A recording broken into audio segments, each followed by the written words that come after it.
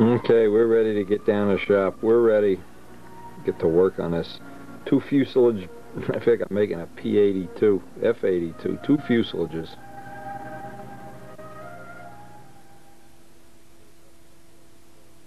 Now this is where we left our pride and joy on the last day, sitting here with the glue cooking on the carbon fuselage and with the paint cooking on the wooden fuselage and parts. And we're going to be bouncing back and forth while working on one. The paint or the glue or the epoxy will be drying on the other one.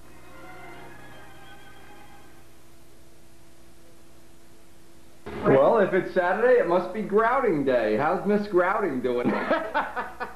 The professional grouter. Now look, you could use Aeropoxy Light to grout this, you know. You need more grout? I do. Anyway, the master plumber here. He's looking forward to putting his faucet in, finishing the tile work, putting his drip tubes in. We need a break from all this model aviation, all this fun model plane work. Look at those nice matching antique faucets. Ooh, probably made out of carbon fiber. We haven't picked out the wallpaper yet, but you can bet Karen, in fact we spent the whole night. I could have built a plane in the time we spent looking at wallpaper. Faucet next. Now one of the tricks I learned, and it's a real good trick if you're doing your own bathroom, in Norm Abrams here. Put the faucets and drain and everything in before you put the countertop in. Then you don't have to crawl on your knees to do it. I'm not so good at crawling at my age. That's the best tip I've ever seen in my life. Get all the faucets and everything well before you even drop it in. I like it. Wendy's Home. See, I should be in a home video business, like doing home renovations. Concourse house. Girls, well into the end of the third wall. Wow. 1/4 of the room left. 1/4. Oh, I'm telling you. Planes is really easy compared to this junk. A custom tin ceiling going up. We could figure a way of molding that out of fiberglass or something. We're trying to improve. Let's see how Tile Girl is doing. Oh, and plenty of duct tape holding up the new racks while the glue dries. Very attractive. Hey, the sink is in. Bada bing, bada boom. Ah, the ceiling is going in. We wind down the end of weekend 2. Check this ceiling out. Nice old-fashioned tin ceiling. Needless to say, we got a decent light fixture in for this. But anyway, little by little, it's coming together. We got the new sink in. But I'll tell you, after a weekend of working on this stuff, oh yeah. Can't wait to get back to working on model planes. Back to the shop. Okay, now with that bathroom ceiling drying, we can get back to work in here. Let's make sure, and I always like to check once I get done with something like this. I want to check that I do have clearance here around the whole perimeter. What I'll do is I'll put a layer of masking tape here and then just dress this off to make sure I have as close a fit as I possibly can. I'm assuming by now this epoxy really dries for about 3 hours, but we have a decent joint here, and I'll dress this whole joint off after I pull off the tape. You can see there's just a little bit extra material here and a little bit of glue sticking up. Now I'll get a sanding block and just dress this nose area off. Now it seems easier once I pick out the high spots to just get the spinner out of the way, and then I put it back in just to verify I'm not taking too much off. You only have to take off about not even a 64th of an inch here. That's what you said, wasn't it? Yeah. And keep on living. Keep on caring what's going to happen.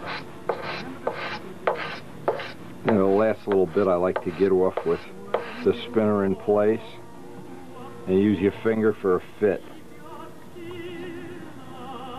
Now I put a little bit of a reinforcement on that nose ring. I didn't want that nose ring to get weak or soft. I'll let this dry, and when this dries, I'll work on a canopy. While it's drying, I could work on sanding that joint on the canopy. It's that joint that I want to get a nice edge on. And this is another area that, like on the wood fuselage, I'm going to work on a lot, because I want to get a nice crisp line there in the final finish. And boy, after letting that silver dry up for 3 days, I'll bet when we get to sand that off, it's just going to sand like butter now.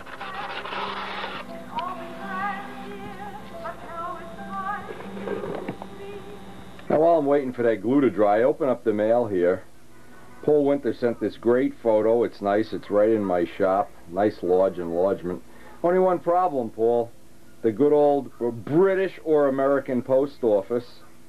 They broke the glass. I'll have to make up a glass for this. Anyway, this is his version of Tsunami, and I just wanted to show this for a quick bit. It's a take-apart plane, but the canopy, you know, I sent him a carbon fiber canopy for the next one. He's making, well, no, I think he's making Voodoo, but this one really looks pretty decent. And I hope we're going to see this at Brodax and at the Nats if he comes to the Nats. A nice version of Tsunami to go with Ken Clapson's version and with my former version, and I don't know. It looks pretty nice in these colors. All Brodax dope.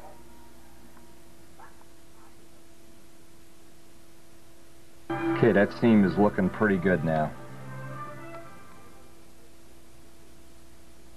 So the way this worked out, and this is, I can't even tell you how rigid this is. What I'm going to do is remove some of this motor mount material in here where the motor mount pad actually ends. I just think this is just going along for the ride, and I'm trying to clean up this nose section. Going to have to add some thickness in here. Maybe not. Really can't tell. This worked out relatively well. I like the reinforcement around the nose ring. Up here, it's kind of pointless to try to save weight up here. There's just too many other easier ways to do it. Now with one removed, and I put the motor back in, trying to find where the pad ends. I don't want to go any further than that, and then I don't want to have a stress riser. I want a nice smooth transition. Okay, that worked out well, and that got us off a little more than 1/4 ounce. I cleaned this all up with M600. You can see it's still wet in there. Now, the last thing is I just want to put the engine back in and just make sure I don't have any place where it doesn't fit. I can always get a final little fit. Just go right up to the spinner, but not out onto it. And if I slip, have that tape to protect it.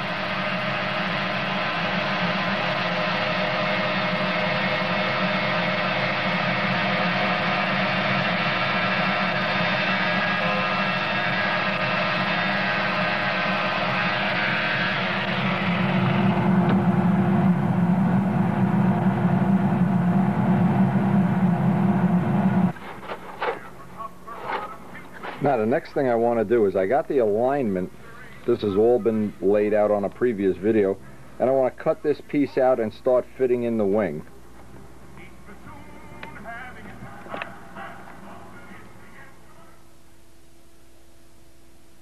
Be able to cut this with this cutter. In fact, I may have to use the Roto-Zip to do that, but the rest of the shell, as always, I'm leaving a little bit of material on.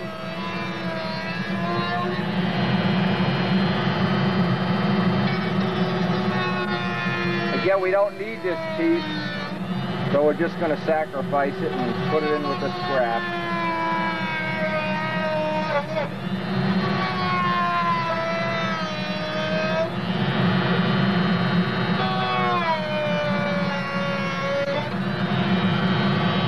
Up here there's mounts and doublers. I don't know if we're going to be able to get through that.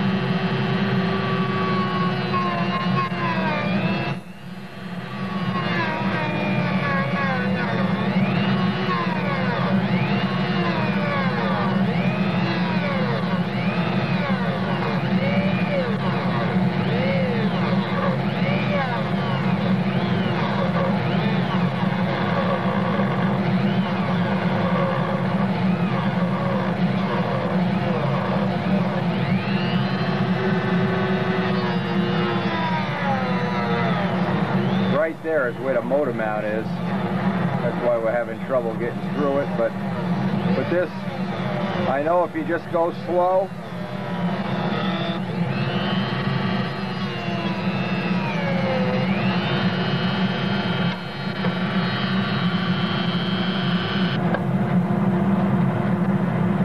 little bit I'll get out and I'll get in there with the Dremel tool, with a drum sander. And these pieces, I'm going to save these for possibly some, I don't know what we'd use them for, but there's certainly good material there worth saving. I have a box, and what I did, I saved all the scraps from this whole project just for experimenting and for just seeing, for instance, seeing how thick that really is. Boy, I'll tell you right now, though, the thing that's making me sad is that I overdid this by about 50%. There's no way this has to be this thick. And I just really feel like I've almost doubled what this has to weigh for, well, I guess we'll find out if the nose flies off the plane.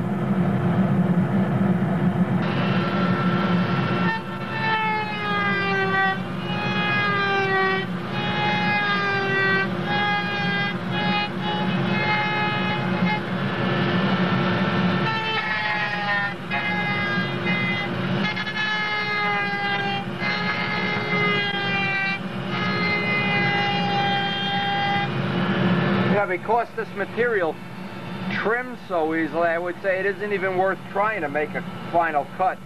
Just cut within 1/4 of an inch and do the final little bit. Just grind it right into position. Okay, and obviously the next thing, we can get this tape off of here.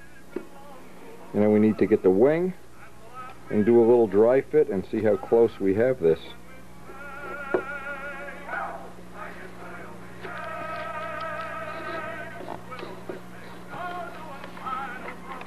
Now, just looking at these two before I lay out the wing, because the next thing is going to be to get the formers in, and I need to get an exact, because I'm using this wing and this fuselage, what I'm going to need to do is either shim or shave from that fit to this fit. In other words, whichever one, this one is going to be like the square one. When I put it in here, I need to get an exact alignment, so that I can take that wing out and put it in here and still maintain all my angles. And after looking at this from several angles, then I'm still not sure whether we're probably going to have to make a whole new back piece. But anyway, it's starting to look like what I had envisioned when I started the project. The two fuselages sitting side by side. Alright, I'm going to line up this wing. Try to line it up. Yeah, they look like brothers. There's no doubt about it.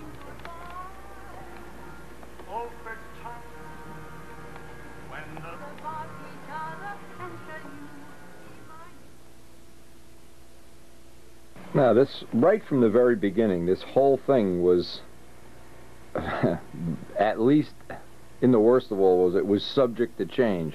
And one of the things I'm going to make a change to right now, I'm going to use this as an opportunity to do a little experiment. Now, here's what's really happened. You see, if I line this up,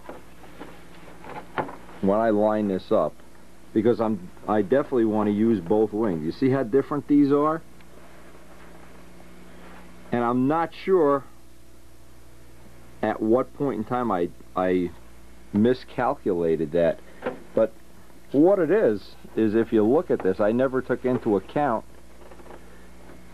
and I'll tell you, this it's pretty embarrassing, but hey, I want to share this with you so you can see just how complex a project like this is. What happened is, I don't have a way of using this wing. It already has this saddle on this fuselage, and I thought, oh, you know what I'll do? I'll just take a saw, cut this right down the middle, and spread it. Now, you know what? I have another shell upstairs, and now this is part of the whole mystique of the whole idea of doing this was that I could replicate these fuselage relatively easily. So what I'm going to do, rather than try to cut this and spread it and make some kind of a hodgepodge there, what I'm going to basically do is go upstairs, get the other shell, and make another fuselage. And I'll try to minimize how much of that goes on the video, but what it allows me another step. And again, this has evolved in such a way that I'm not sure I even know what the ultimate outcome is. One of the things this is going to allow me to do, and I didn't plan it, I didn't start out this way, but it's going to allow me to do, is to use this fuselage, which is narrower than the other one, to just basically make another airplane.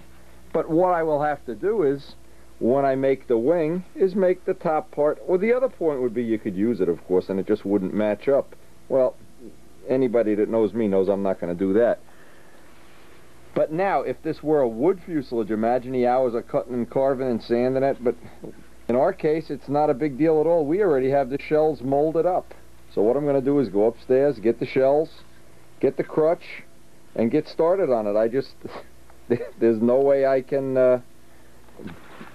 can be happy knowing that I somehow didn't account for the thickness of the fuselage side. Now, it could be that my other shell, I'm not going to be able to spread it and maintain the shape I want. It's out by 2 1/8 amounts. Even though the center lines line right up, the width is wrong. But again, I'm going to start.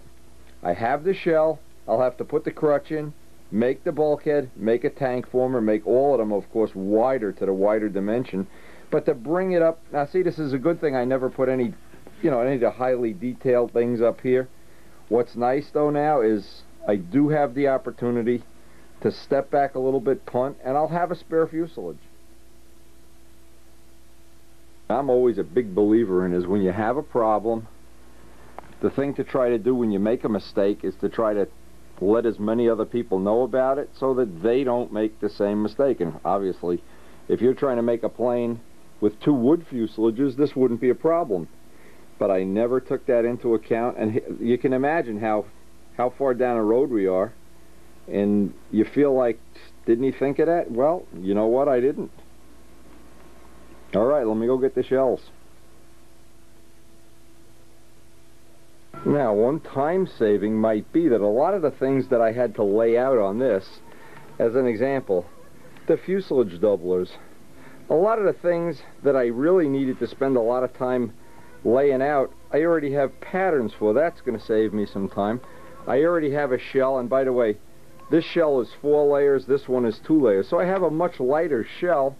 Don't know if that's going to be a real significant thing. I have a spare crutch, and I can get busy grinding it. So I'm going to do most of this off camera until I bring it back up to the point, except for anything I find that's a shortcut. But as an example, now I can tell exactly how long the crutch has to be. I know I can do this before I even mount it in a plane. The doublers, and I just need to make the fuselage. What's nice about these shells is you can do this, or you can make them wider. They're kind of, at this point in time, they're very customizable.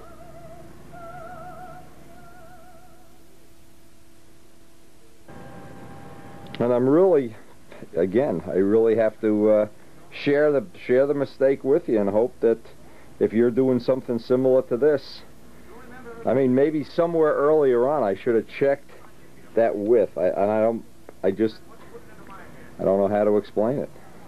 Dumb, I guess, is the right word. Anyway, all right, I'm going to knock this off as quickly as possible. I finally resolved, to my own satisfaction, what I had done wrong. Is I had allowed for the doublers to be mounted to the side of the crutch, and then inadvertently, when I mounted them, I wound up mounting them this way. So what happened is I lost the thickness of the 2 doublers. But it's given me a chance, and I'm not as depressed as I was this morning. By looking at this now, I can take into account all the material that has to be removed from the crutch. In fact, I can get rid of that whole last bar, get rid of the angles. Having a part already made up to use for all purposes as a template is going to be a big advantage in trying to get this done in a hurry. Not in a hurry, but just as an example, knowing how much of that I can take off at the front. And my mother always used to say it builds character to live through these disappointments. This has become a 3 fuselage airplane project now. But I'm sure I'll learn and benefit from this mistake.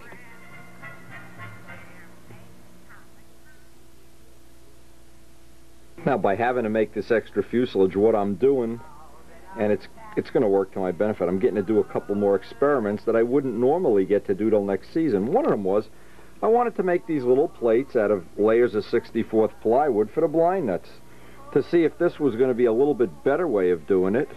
And of course, the blind nuts don't really stick down into the carbon the way I would want them to anyway. But this looks like this will work fine. It gives me a little footprint, and it gives me a chance to check this. Now, in the next crutch I make, and if I had a couple, geez, if I had another lifetime, what I'd do is I'd sink a little piece of wood like this, hardwood or maybe plywood, the multiple laminates, right into the crutch, so that I could just grind off the carbon from the one side, and then the nuts would drop right in there. But right now, this will be a good, well, everything I can do, every little upgrade helps.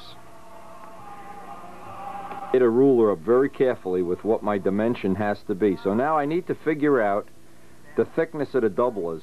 I'm going to have to make a new set of doublers and figure out what size material so that it brings me out to F2. Now obviously I'll be real careful to check this about every 5 minutes for the rest of my life. Alright, so here we have a couple hours into this project, and already we have the crutch ready to put in. But I still need to make these doublers. I need to come up with something that's exactly that thickness now, because that's something, again, that's going to be critical.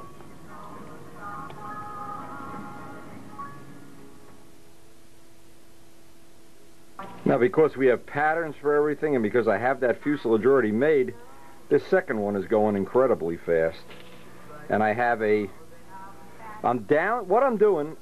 downsizing each one of the pieces of material in thickness.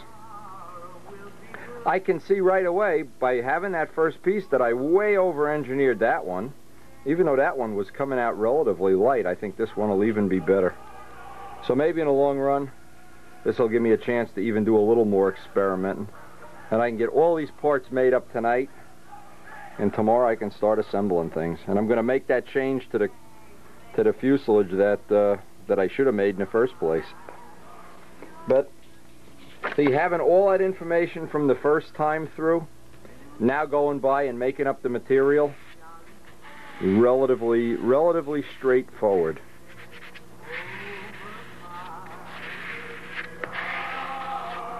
Now this is the key dimension that I needed to have, and this is something I hadn't figured out. I bypassed in the first shot. What I did this a little bit different. I made up the whole tank box, the tank shim, and everything all in one piece, and then I'm going to insert that into the shell. Just maybe that's a little bit easier than doing it, but again, this is how you learn. You go through. There's no way to go to school and learn this. Nobody's going to, go to Berkeley, Anaheim University and figure this out. Anyway, this dimension here is the critical one. This is ready to put in a shell, and probably by the end of the session we'll have a shell in one piece.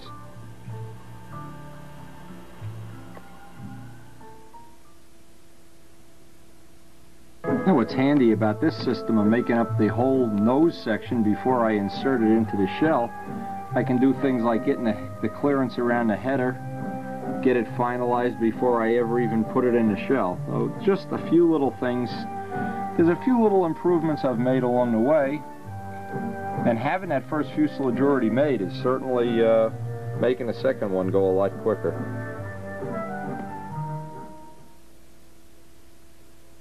Another little detail improvement that I made was to the second fuselage is putting a nose ring in before I glued a crutch in. That saved quite a bit of time as opposed to the other way I was doing it. But keep in mind, each time I'm working on this, I'm trying to make it a little bit better and better. And obviously the third one will have even more improvements on it. Again, by having a whole crutch and tank box all made up at once, first off, it made the alignment a lot easier. And just a matter of letting this dry. While this is drying, I'm going to do some sanding on that silver.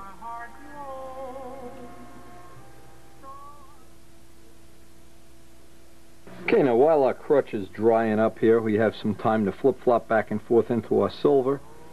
The whole purpose of silver is to pick up little mistakes like this. You can see the little imperfections. Now, if you were to paint this part white, you wouldn't see that at all. In fact, in the final finish, you more than likely won't see it. But if you're a perfectionist, you want to have everything just so. You can see, number one, there's no grain to deal with anymore. But there are little spots like that I want to take care of. Now, I generally don't have to sand the whole part down, but I will, and if I have to. See, here's a little spot. Believe me, you can get to be a crazy man going back and forth over and over again, but it pays to take a little time, look it over, and if, for instance, if you're satisfied with this, hey, no problem.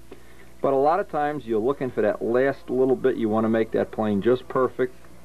So what I do is I take some 600 sandpaper and some Sikkens M600 and just look for any little flaws that come up. And I can patch. Now I have a choice here. I could patch this with the green putty. I could just put another coat of filler in there with a brush, or I can sand down by it. See, the whole objective here is not to put a lot of paint on a plane. So by sanding down, let's say there's a mountaintop and a valley. Well, if you fill a valley, you can picture this is getting heavier and heavier. If you constantly sand in a mountaintop, it's getting lighter and lighter. So step one is I'll sand this down just to see how this is material. Now this has been drying up by a heating vent for 3 or 4 days. This should sand relatively easily. Now 600 sandpaper, just for anybody that might not understand, wet and dry paper means that it will work in water, it'll work in any number of chemical solvents, but I still like Sikkens M600 as the first choice. Also, the 600, the bigger the number, the finer the grit. 600 is just about right for sanding down silver coats, silver and filler. Another thing you want to have is some ventilation, a fan going. This is kind of it can be smelly. It's a degreasing fluid. It can be rough on your hands if you have nice office worker hands. You might not want to get them all dirty and silvery. Here's all the information if you need to find a local distributor. But in the final finish, this is a material that I find I've kind of pioneered the whole use of it.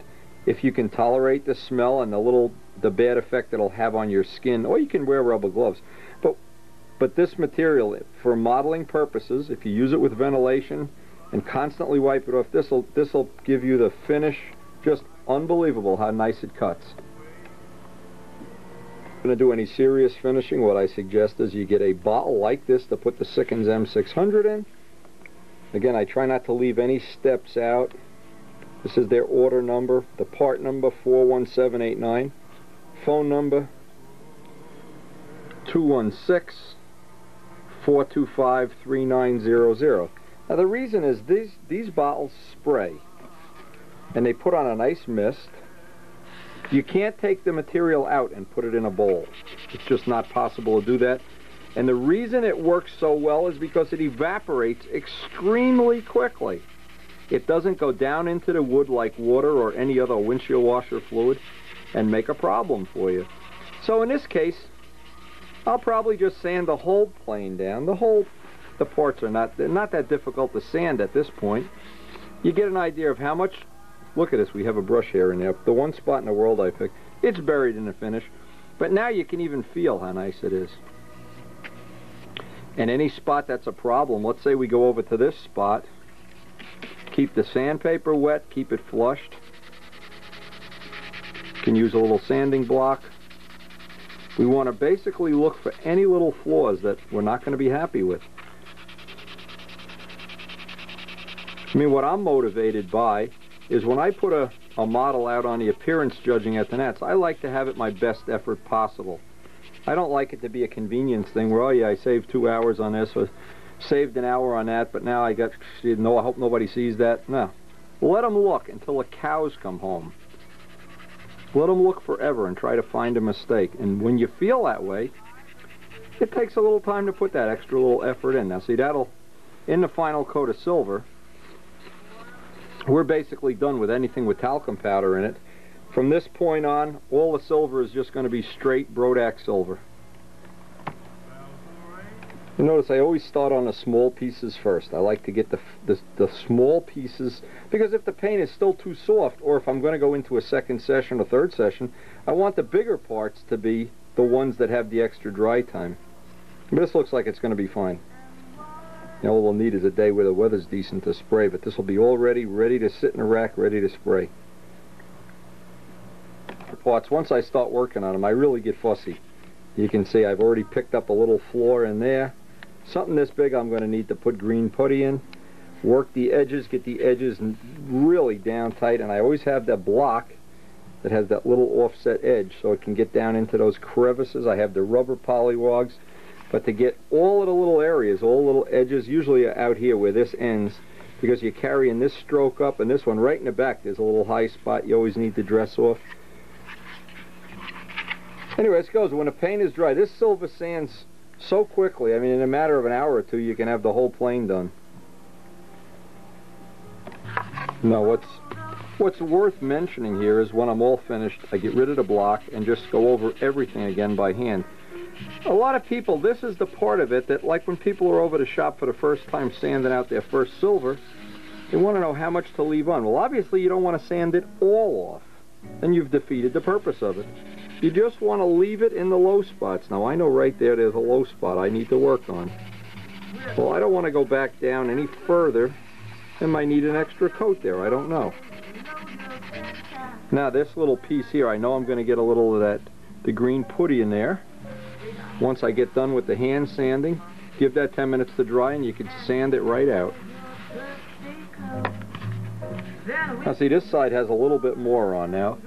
Right here, I haven't done this side by hand, but this side now, with that amount of material on there, I'm only about a few seconds away. You can see how quickly it comes off. And this is one of the steps that I don't like to take a skimp on. Even if I have to sand a model out 6, 7, 8 times, I want to know that it's the best I can make it. I don't want to do it and say, oh, gee, I saved an hour, I saved a nickel, or I want to save everything. I just quit and go watch The Simpsons. What I want is perfection. I want it to be as good as within the boundaries of what I'm able to make. And I don't want to sand it all off either. I want to leave just, that looks about right now, to me, by my way of thinking. That's about right. And when I say, now people laugh at me that I say putty, like it's a putty cat. The number is, it's made by 3M, Spot Repair, 05960. Now a lot of times, here's a good trick. A lot of times this will get hard on you. See, I loaned this out to somebody. I get it back, the cap isn't on tight. Now that first little bit is going to be dry. So what I do is get rid of about an inch of this and then mix a little bit of thinner in there. And one of the things, like I said, when this material dries out, this first little blob is usually... Now, of course, there's a way around this. You just go buy a new tube every year. I think I've had this since I was 10 years old. Anyway, one tube, it'll last a lifetime. The thing you don't want to do with this is try to build a fillet or build anything that has structure. That first little bit is usually not going to be good. A little bit of thinner, a little bit of retarder, even a little bit of acetone. Just a few drops. Makes it a little more liquidy. I just like it to be a little thinner because I'm only looking to do little tiny... Keep in mind, this is made to do body work on cars. Well, you know, you don't want to put this on thick either. You want 2 or 3 thin coats, always better than 1 thick coat. You can even drag some of that in there, just like mixing concrete. Why do I always say that? Just about that consistency. I'd say the consistency you want is peanut butter. As in all composite work, mayonnaise and peanut butter are the two of the consistencies you want to strive for. I would say right now that's going to be just about right. It'll have a dry time of about a half an hour. There's that little flaw that we're looking to fix. And the slightest little bit will do it. If you're doing small areas, you can even use a razor blade. Give that a half hour to dry. Once that's dry, and I may as well look around. I don't see any other big spots though.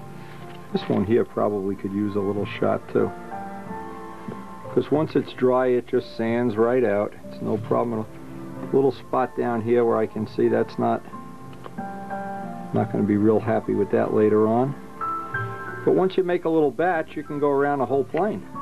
Remember, you just don't want to use this to do, put a little bit in there even. You don't want to do like a major part of your finishing with either this or body shop filler, either Bondo or whatever. Okay, half hour from now we'll work on another part. Half hour from now we'll sand that out. And possibly tomorrow we can get another coat of silver on this.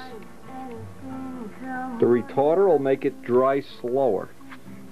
So if you're looking, like I am always looking, to prolong the use of the material, the retarder is better than thinner. If you're looking to make it quick, acetone is better than thinner. And thinner is right about in the middle. We've had trouble with our going over the carbon in the spots where there's been little sand through spots with fisheyes, and fisheye remover didn't totally fix the problem. But I was able to make an appointment with the people at Randolph and speak to their head chemist, George Anderson, who is going to be making me up in the next week or two some real high-tech primer specifically for the carbon part. So what I'm going to do, I'll sand this out and put another coat of silver on it, but I'm not looking to get a final finish on this, because on the other fuselage, when I have this, I'm going to wait for the George primer. The real, I'm assuming he's going to do a little test, since he's invited me down there to do the test right down there at the Randolph factory. When you start to sand a carbon fiber part, you can see how it leaves a little bit of the silver right in the little grooves and little places that, this is the Brodak primer down in there. It leaves the little specks right in the valleys. Now I'm leaving on just even a little more silver than normal on this, because I'm hoping I'm not going to have those pinholes come back through the finish. So we'll find out when we go to spray it tomorrow. These little areas that we put, basically look for any little flaws, try to take care of them, and get another coat of silver on the whole part. And as soon as I get these little spots sanded out, I'm going to get outside. Hey, hopefully today we can get a little painting done. It looks pretty gloomy out there, though. Pretty cold and gloomy. Just another absolutely beautiful day here in Anaheim. Oh God, feels like it's going to snow again tonight. Anyway, I wanted to go over, basically, let's see how this is.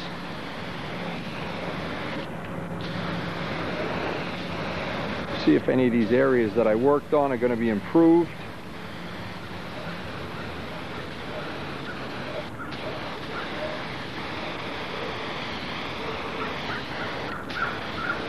And even if they're not, we'll go through, we'll give this a couple days to dry up by the heating vents, and then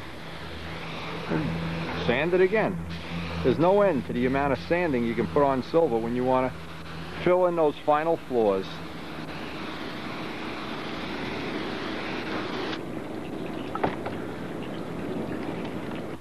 Now, I didn't want to put the last coat of silver on until I get all the final fits along the edges of this on the carbon fuselage. I figured another couple of days up here of drying wouldn't hurt while I'm working on the carbon fiber parts.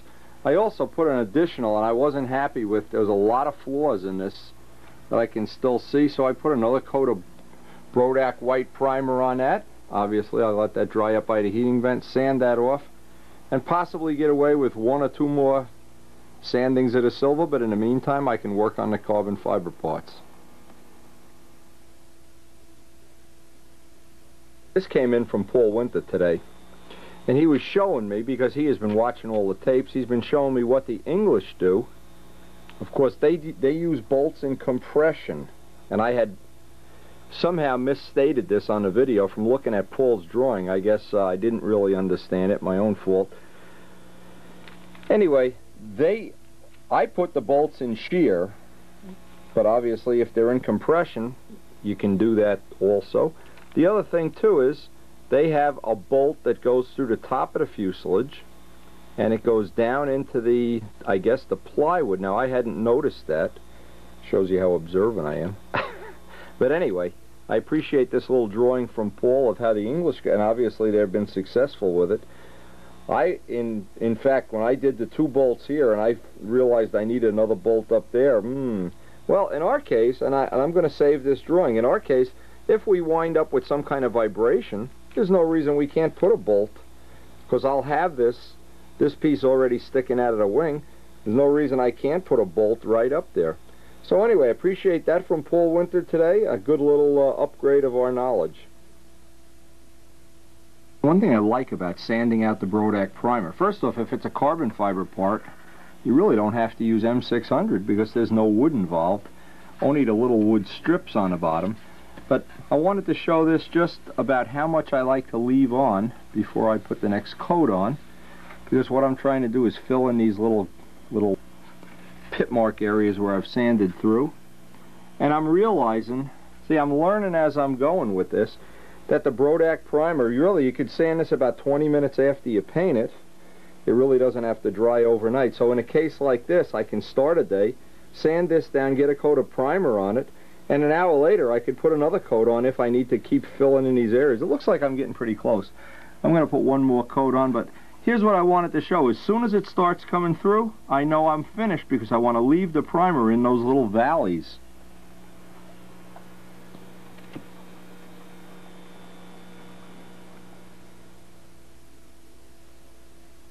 The spots that we worked on yesterday, you can see that the high spot is coming through, the high spot is coming through. That's okay. Now, all I need to do is just get right in these areas, and then you can see where I putty, I should say putty. Now I want to go in this direction, because in this direction I'm killing the edge. I have the corner knocked down about as well as I can. I just want to get right in that edge, because I'm closing it. I may only need 1 or 2 more coats of silver here, but I want to keep those edges clean. And anything that looks like a bubble, I want to slit it, put pinholes in it, put some thin CA on it. I want to get all those edges knocked down. It's always these little corners and edges that can be a problem later on, especially if you live in an area where your plane is out in the sun for any length of time. You know, here this edge is pretty good, but I want to get the little ramp going into it, and I'm just using that little Body Shop spreader with some sticky back paper. Then I'm going to go over the whole thing again with 600 just to scuff it up, and hopefully, I always say every coat of silver is the last coat, but then I look at it and I say, clean it up, clean up. But now from this, here's a little spot right here I want to fix. Now I can feel it. Even though that looks a little funny because there's a dry spot there, I can get rid of that. This side up here looks pretty good. But I want to get the ramp, I'll call it a ramp, the ramp that goes into the fillet. Should be only 1 more day and we'll be caught up on all the work on our carbon fuselage. I haven't been putting a lot of it on video because basically it's redundant except for anything I've changed. But I just think of what it would take to recarve everything if you were doing a carve job and a work from wood job. It's certainly a lot less time.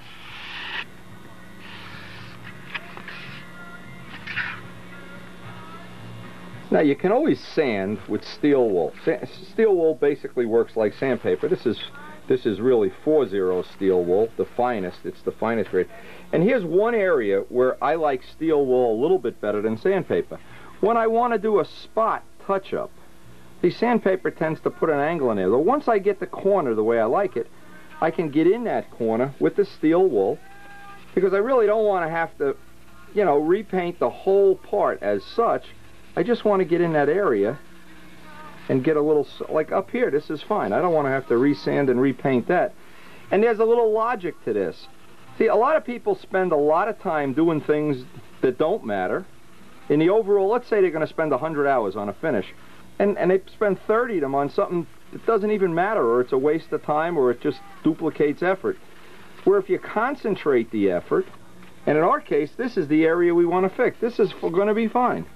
So I want to spend as much time on the areas. Now, this is where we had a little touch-up yesterday.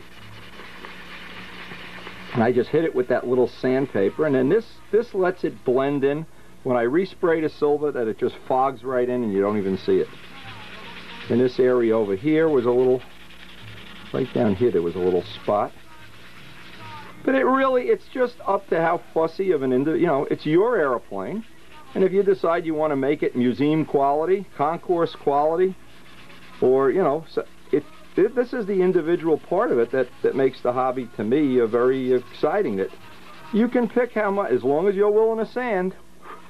It's like drag racing. As long as you have the money, you can just keep going faster and faster. In our event, money doesn't really have a big factor. It's how much energy you're willing to expel to make something perfect. All right, that should be almost ready to paint. You can see how we've gotten in those corners, and there's still some little low spots. And as long as there's low spots, that means it needs one more coat.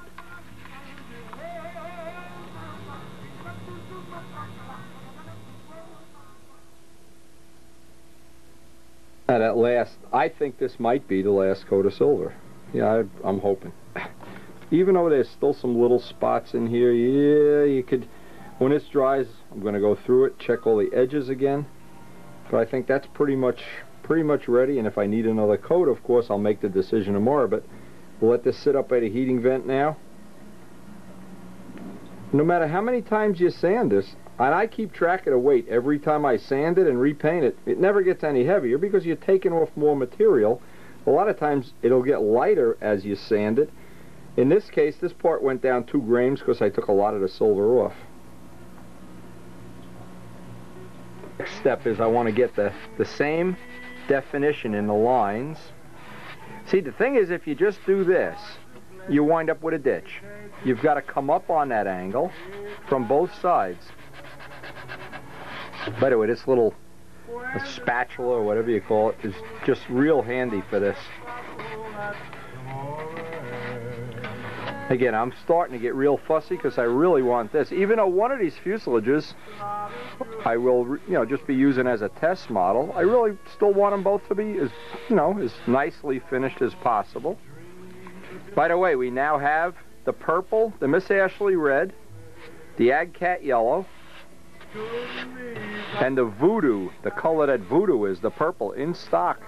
Anybody that's looking to make one of those type of paint jobs, the real bright purple, and of course the Miss Ashley red, in stock.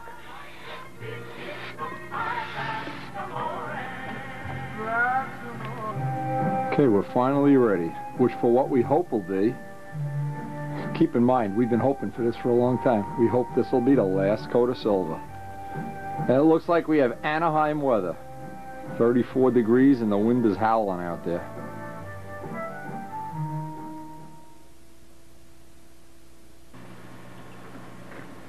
We need a couple extra touch-ups, and we're still grinding away at these little edges and areas in here. Whoops.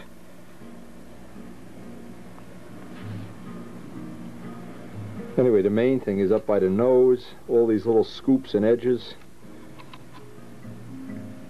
One thing anytime I'm doing silver is to constantly shake the gun. Constantly. Ooh, it's cold out here. It's really cold. Anyway, the prediction is possible snow this afternoon or tonight, so that's why we're rushing to do this instead of work on the carbon part. Again, trying to use the time to the best advantage.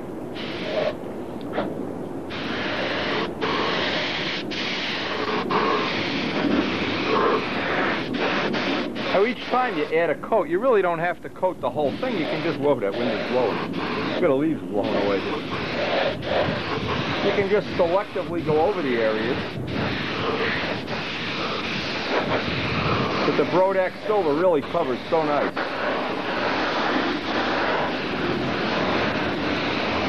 It looks like we have our problem solved with the pinholing on the carbon. Again, more on that when I go to put the red and white on.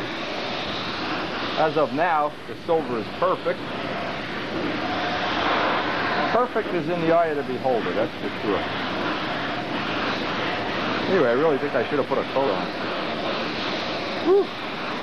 Well, one of the plans is possibly next year we're going to have the garage set up with a real spray booth with heat and fans and things like that. So this may be the last year we have to. Here's the worst spot on the whole plane right now, is right up there. And I'm just going to try to give that a couple extra coats.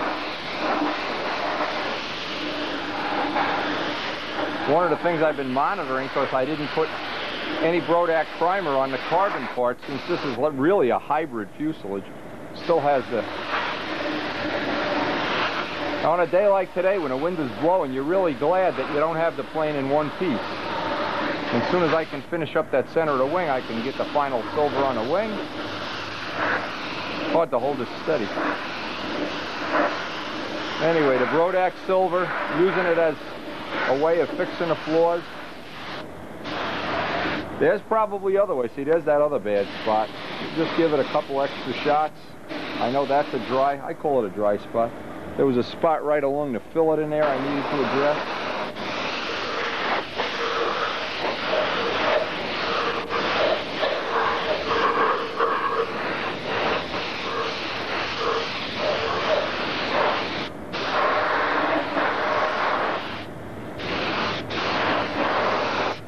Just real nice material to work with. Okay, that's going up by the heating vent tonight. Finally get to work on this carbon fuselage a little bit. Too cold to be outside. And we have a couple of flaws on this part, but at least we have the silver now, at least the pinholing under control.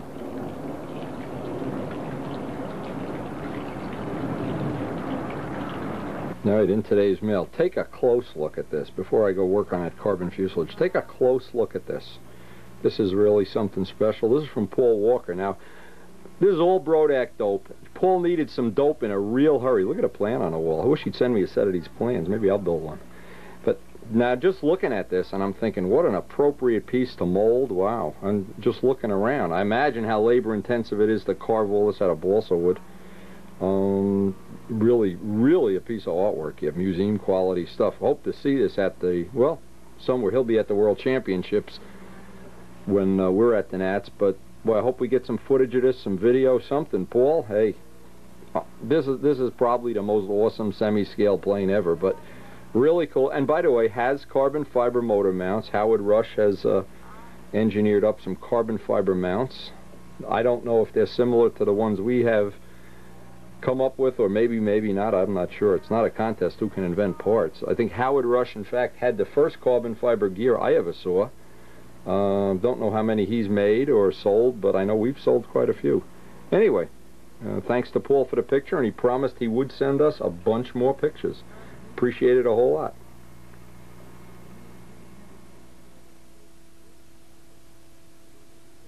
By the way, the finish on this is all Brodack dope, and what he has, I thought this was worth mentioning, he had put on the flat coat, the military flat coat, and then gone over it with clear. So he has the right color and the shine. Look how nice this is. Just take a look at some of the little features of this. The little gun blisters, and really nice. Now what I've been trying to do is follow step by step the way I laid this out the first time. Needless to say, I'm trying to come up with some little improvements. Now, the first one, obviously, the next step is I'm going to have to lay out the wing cutout. But what I did on the first one, I laid that out with a template. So now by having all these templates, well, you can figure it out. This goes a lot quicker. In fact, this is going surprisingly quick. I'm wondering how quick this is going to be. Actually, by the end of today, if we get the wing cut out, trying to plan this out in my mind, we get the wing cut out, we can lay out where the wing is going to go. We'll almost be caught up to as if this never happened, and we'll also have the second fuselage, which is some merit to having an extra fuselage, that's for sure.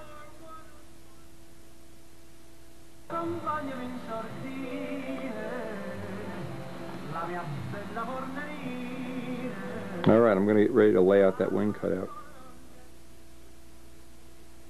Now, how do you like this? This came from John Grigsby. Now, I know I've been saying Grisby, but his name is Grigsby with a G. Now, see, he's been watching the videos and picking up on how to make, well, how I make it anyway. Not that my way is the only way, that's for sure. And these are molded to Bob Gieske's shape. You can see what he did. He made a little balsa rib inside, but it's really nice. Beautiful workmanship. And these are really super, super light. Super light. Now my only concern with this would be that it might even be too light. Well, if it doesn't break, it's not too light, but that you'd get some fluttering, or maybe, I guess we'll find out. These really look beautiful. Now, I'm going to say carbon to me is really overkill when it comes to making wheel pants, but obviously people, if somebody wants them, this is a great way to do it. And as always, he has a lot of other products. John Grigsby in Pampa, he makes some clevis ends and things that might interest you. This would be a great thing to have in your arsenal. And I think those are just super. I hope we're going to, well, we're making up new molds for all wheel pants too, but I hope someday soon we're going to have something very similar to this. Or maybe we'll just ask John if he'd like to mold them. Hey, that's an idea I can live with. Anyway, John, thanks a lot. Now here's a photo of his molds, very similar to mine. He made a rubber mold, RTV. The carbon layup. Well, it looks real nice. Anyway, I just love the idea that a lot of new products are coming out on the market. A lot of people learning. We're sharing the information, helping each other. I just think that's great. Again, thanks, John. Well, it looks like we finally, this is about where we left off when we realized a couple days ago that we didn't have, wing didn't fit.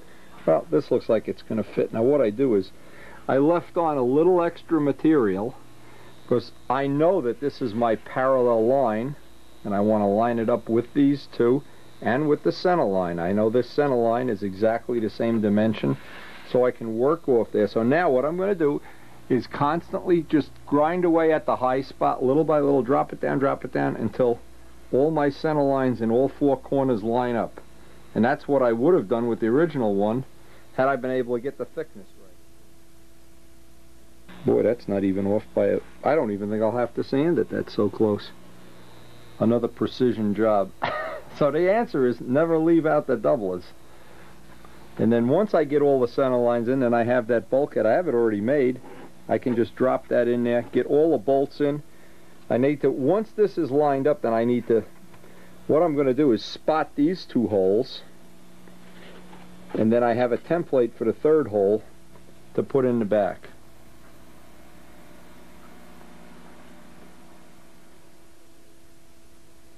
What I need to do is get this to go up that amount. So what I'm going to do, but remember I made this purposely low because I want to use this wing in many fuselages, and it's sticking out half of that amount, about a 1/16 of an inch. So what I'm going to do is lay another piece of tape right about in the middle of that and take half out at a time until this you can see it's not even a bad fit. Now that this and the line that's parallel in the back walk right up to the center line. And I'll just take half of that amount at a time. I think we're going to get halfway up to the line, do another test fit, but I think I'm going to wind up right at the line. I want that, because what I'm looking for is to have this bottom piece line up. So as long as I maintain parallel, I can move that wing up and down, you know, a 32nd of an inch or as much as I need to, but I need to keep these two center lines exactly lined up. And then when they're all lined up, then I can spot drill those holes in the front former, and once that's attached in a very rigid manner, then I can glue in the back former. Now that I have a real good, well, I hope it's a good alignment, I needed to put a little shim in here just to take up the clearance and get this lined up. Well, now I'm going to put some tape on it. Well, I don't even need it. It's raw wood. And get a ballpoint pen to mark the two spots and just drill these two. I only need to work with the two holes right now. Then once this is nice and solid, then I can just shave the back little by little by little. I still need to shave just a little bit and get that to drop level.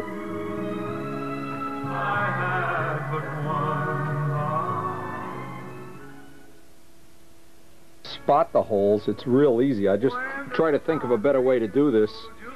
Well, see, if you were only making one plane, it wouldn't be a problem. You could just not put this bulkhead in, bolt it to this piece, and slide it in, and it'd be all lined up to begin. Well, yep, but we already made this piece, so we want to have these interchangeable.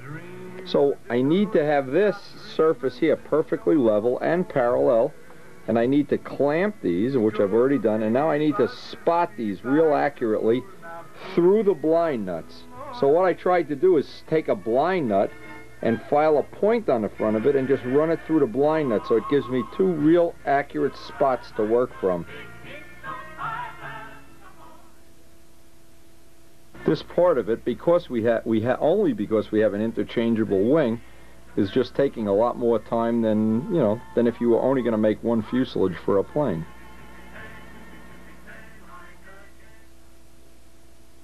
I'm not going to concern myself with that third hole right now because I have a template, but I want to just drill these out real accurately, right on center. Now we'll see if this lines up before I drill that third hole. Some carbon fiber washers, and the next thing I'm going to do is just, I have the post-cured epoxy dry in here. So we're just going to, it's near the end of the session, I'm just going to let this dry overnight before I go on to the next step. We were making a plane where we only had one wing and one fuselage. We'd be able to do this exact same thing. What I did, I bolted the two formers together, put a piece of Teflon in between, so one former will set the other one in place. The way I made this, and again, because I'm trying different methods, I can see that that would have been a lot easier. I had to shim that front piece with a piece of 64th plywood to get the alignment right. But even so, this will work. It's just that I know there's better and better ways of doing this, and I'm going to try to find all of them. Now I need to get a clamp. We have some of those big clamps, and then I'll let this dry overnight. Well, you can't do many things on these projects without the clamps. Take apart planes, and if you don't have clamps, I don't know how you could even do some of this stuff. Now I want to get a bead of this glue inside, because the hole down, that Teflon will keep it from, let's hope it keeps it from gluing itself together. I'll know in the morning when I come back down here.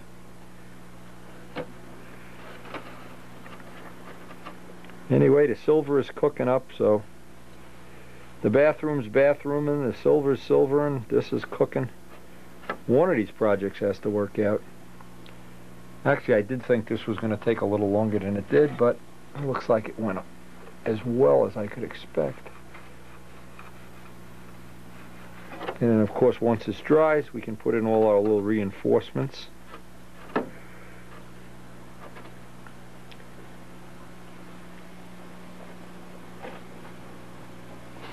Come back in the morning and see how this is dried up.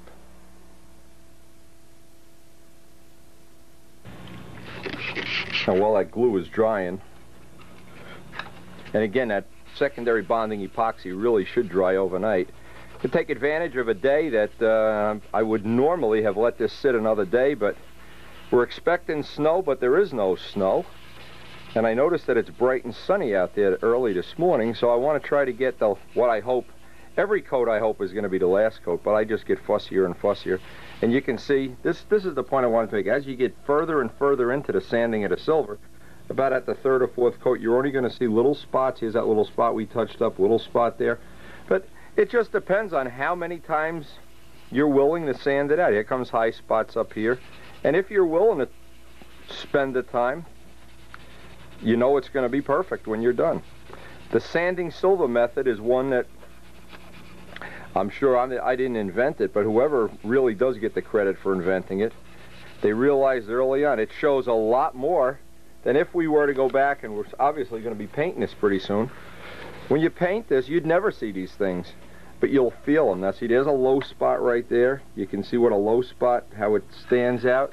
A little spot up on the valve covers. If you're just willing to pay the price, you can get it perfect, and I hope we can get this sprayed today. Every time I sand one of these out, I always keep thinking this is the last time I'll have to do this, but then I get fussy. I come back in the morning, and I guess that's the point I'm trying to make. The point is, don't drop it on the floor. is if you're fussy and if you're willing to just do this over and over and over again. And I am. Anyway, I'm going to get outside. It is really brutally cold, but hasn't snowed at all. Get another coat of silver on this, and I really hope we're looking at the last coat. Now we're going to work while this is dry and work on that carbon fiber body. Now it's so cold out here, I couldn't even take video. Oh, they said it's 30 degrees. It isn't 30 degrees. Everything's starting to freeze up again. Anyway, I hope what you've got from this little lesson is just keep sanding, block sanding, working on the edges, and shoot another coat. And keep track each time that you're not adding weight. Sand off until it's lighter than the part that, you know. In this case, we've added about 2 grams each time we've put a coat of silver on, and then taken off, sometimes 2 1/4. I don't know. So the part might be even lighter, I don't know. But the point is, just be fussy, and you will eventually, just like anything else in life, just takes a lot of patience. And really a lot of hard work. But to me, it's worth it.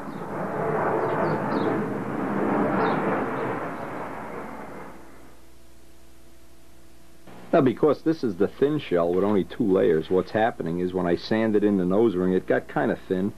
So I just put in, with the post-cured secondary bonding resin, 1 more layer of light cloth. I'm going to give that a little time to dry. And then we're ready. The next step is going to be to take the wing out. I know I need to make a little shim up here. I needed to shim that. Now see, again, it wouldn't be anywhere near the problem it is now. If we were just making one plane, we would glue those bulkheads in while it was attached. But I'm trying different ways, seeing what's going to work for me. I'm not sure we're not sure we even can get the wing out till we take it out. It still has the Teflon paper in between the bolts.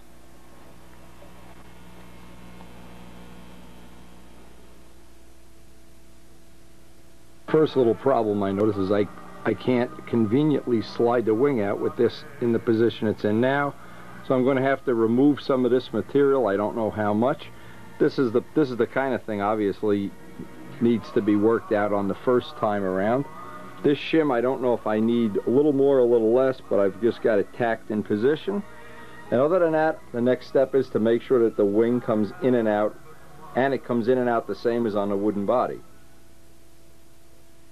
Is the problem. I made this former way too long. Actually probably made it oversized in a way I didn't have to. So I'm going to see if I can just carefully with a Dremel tool sand some of that away. I'm going to do it. I haven't done it yet. I need to make a little brace in the back here. Very similar to how I did on a wood fuselage, but I need to remember in the future to make this clearance here just a little bit different.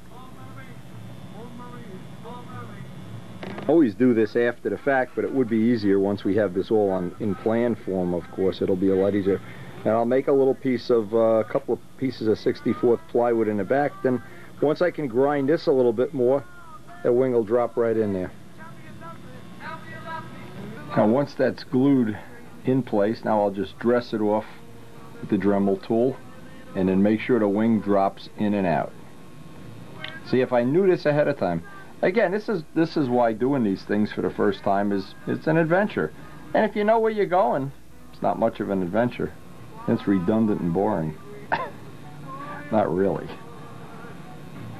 Alright, that worked perfectly. The fuse drops right, the wing drops right in place. Now the next thing I need to do is get this, I need to trim the shim down and then figure out, I have a pattern for the 3rd hole, and get that hole drilled in the tank box so that all 3 of those holes hold the front of the wing. Okay, what I did, and this may or may not be a big help, I had made some 64th plywood shims in here, and I figured out the ultimate thickness that this had to be. It needed to be about a 64th thicker on this side. So what I did, I just got sick and tired of cutting and sanding and everything. I took a piece of 1/8 inch light ply, ran it on a belt sander, and put that little bit of an angle in there. And it lined up relatively well. Now I need to let that dry, and then I'm going to basically do the fillets. No point even putting them on video. They're exactly the same as on the video that we did before. I'm going to line up the pieces of 64th plywood, let the epoxy dry overnight, and do the aeropoxy the next day.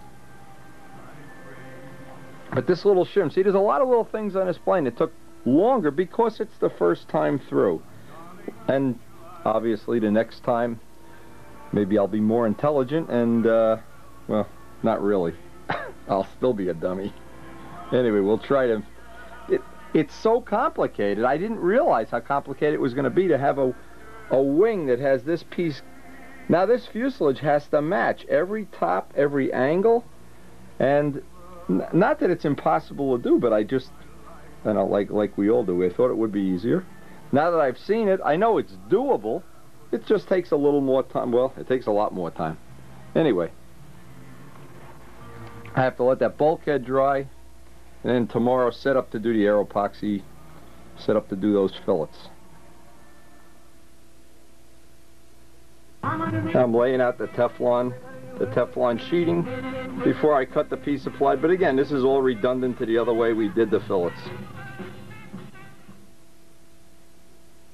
Okay, now one of the things I really needed to do is I needed to remember not to get any glue right in there. And what I did, I shoved in a little piece of the Teflon paper, so let's hope it doesn't bond. And because this is thixotropic, I was able to shove it up under there. And now what I want to do is put a bunch of little weights on this. I also made a little tool, and I guess this is worth putting on a video. Just a little piece of balsa for making the equivalent of a radius on that, to try to make it so when we put the air epoxy on, it's not going to be sloppy. Again, this is pretty redundant, but I didn't do this exactly this way on the wood fuselage, so I thought it'd be worth putting that on. I guess another thing you could do is use a little half-A prop, but this seemed to work real well on the other side. And it makes a relatively nice. Just got to remember not to get any up on the front there. Well, when you're doing, see, this is the thing, when you're new to this take-apart thing, like I'm sure people that do this all the time, Europeans or Kaz or Paul Walker or whatever, they know what steps get to be a pain, and this is one of them. But anyway, we made that shim up. I know one thing for sure, in the future, I'll have a lot of shortcuts. I've learned everything the hard way. Oh! See, that is one. The little piece came out. The problem is with anything Teflon, you can't even tape it in place. But I wanted anything that touches the carbon to be secondary bonding epoxy, so I could see if any of these joints were going to fail in service. I guess we're going to find out. But one thing I was real happy, I wanted to show this. One thing I was real happy about so far is this joint right here with those 3 bolts is like a rock. So I know at least at this point, from here to the hinge line, this is every bit as strong as a wood, if not stronger. Now the next thing I want to do, the last thing, is I want to put little weights all along the edge. I got to find something that's appropriate, an appropriate choice, because what I don't want to have is I don't want to have a lip here. I want to have that edge, and obviously it's going to be sealed. The Teflon makes up for the thickness of the paper. I want to get this down here too. That's the last thing, is to figure out what weights are going to go on there, and then put that aside and work on the other plane.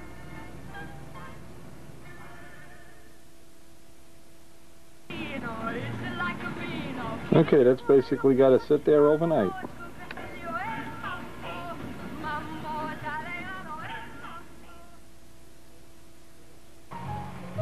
Okay, in today's mail, this is from Ron Keith. This is his version of Strega. Now, I like the paint job, beautiful paint job. I'm assuming it's all Brodak dope. Anyway, here's something that really is important. We are in the final stages of rearranging the plans for the soon-to-be Strega kit. We have a lot of people that have pre-ordered the kit, and if you would like to add your name to the list, this is going to be a world-class kit. Trust me, this is probably going to be the best-selling kit of all time, the Strega kit. Coming before the end of the year. But don't take my word for it.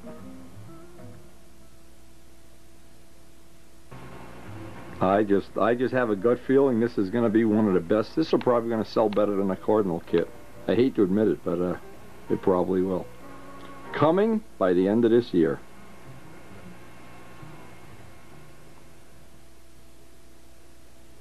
Okay, the next step on this operation is going to be to trim these off, put some 1/4-inch tape down the edges, trim them off. But I have a little plan that I want to work with today, since I have a relatively long amount of time, usually about a couple hours more than I normally would have. What I'm going to do is do all the preparation on this, but not put the air epoxy on there until the end of the day. This way, all during the day while I'm doing other little projects, I won't be sticking my finger in here. Also, I'll take care of this little extra reinforcement. Oh yeah, that's perfect. Take care of cleaning that up and get these ready so that the last thing of the day, I can put the air epoxy light on there. I'm trying to plan out an efficient use of the time today. Okay, the tape gives me a good edge, and it lets me keep it very symmetrical on both sides.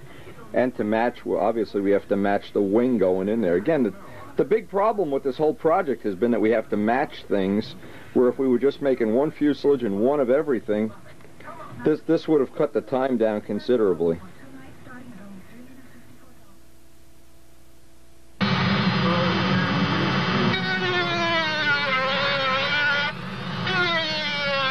The tape is really handy, acting as a guide.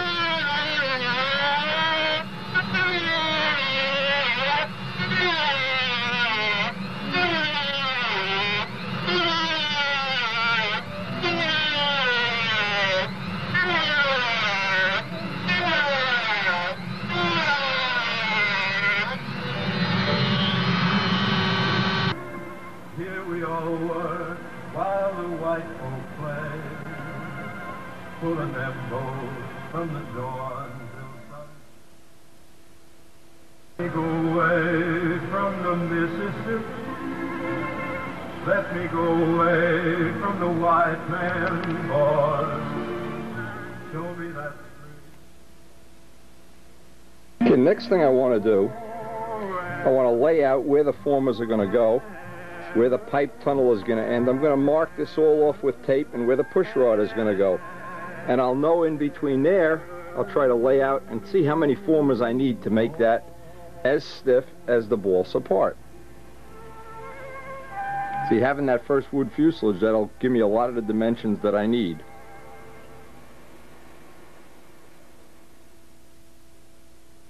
The next step is I need to get the Dremel tool out, put the clearance in that front pipe mount. That'll allow the pipe, the test fitting of the pipe, of course.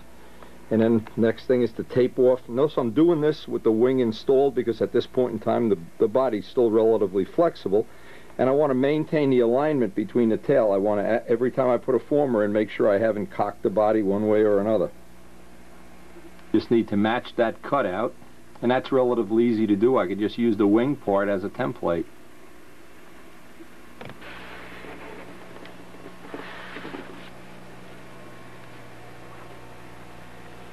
After cutting this out and getting a relatively nice fit, I just want to check that I haven't lost what is my center line.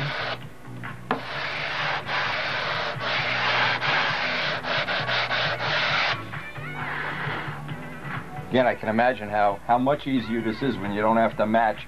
You just match one part to one part. There'll be plenty of clearance here for the pipe, the motor. I made this tank floor a little different. Rather than having the lightning holes, I had the piece in the front made it out of a thinner piece of carbon. Just a couple of little detail changes, but basically the same. Now I need to get the dimensions off of the wood fuselage and lay out tape where the pipe tunnel is going to be, because I don't want to have any interference in that area.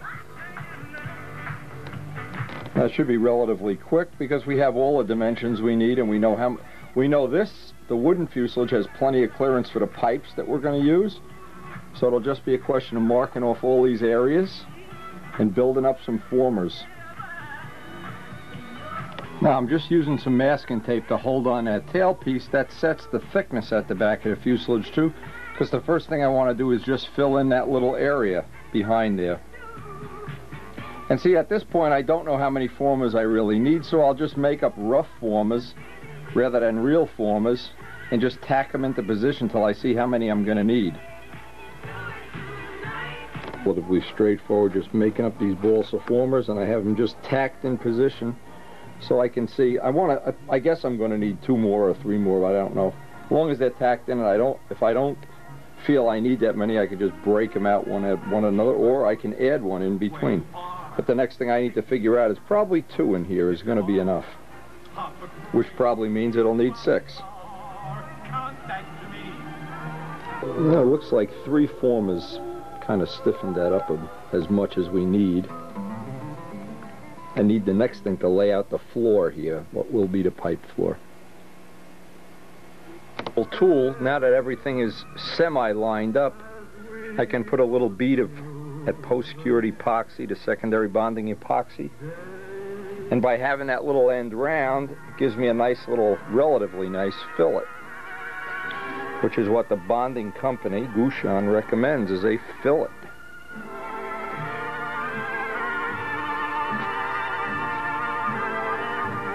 And then we'll be ready to put that tank floor in. Again, we've gone through many times how to make formers up. The dimensions are all kind of, in this, relatively square and simple. Now what I did, I made this tank floor up from a piece of 32nd balsa and then put cross grain on the other side. So it's 2 pieces of 32nd. And once I get this positioned, then I'll get some clamps on this, put a little heat gun on it. Again, what I'm trying to accomplish is to get all the parts that touch the carbon to be done with this secondary bonding resin, especially up in the corner here. That's a critical area. And make sure I'm touching all the formers so I complete the box. The flame grows higher. Okay, next step, I'll let all that dry. I guess I can mount up the tail wheel too, since we already have the tail wheel made. While that's drying, let me position and mount up the tail wheel.